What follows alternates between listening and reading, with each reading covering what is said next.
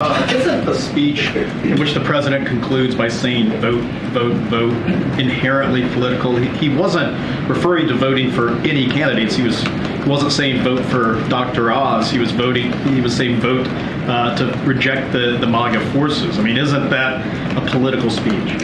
We don't think it's a political speech. When I was here yesterday, I actually said that he would mention voter participation and getting folks out there to make your voices heard. I said that at the podium yesterday when I was asked what this speech was going to be all about.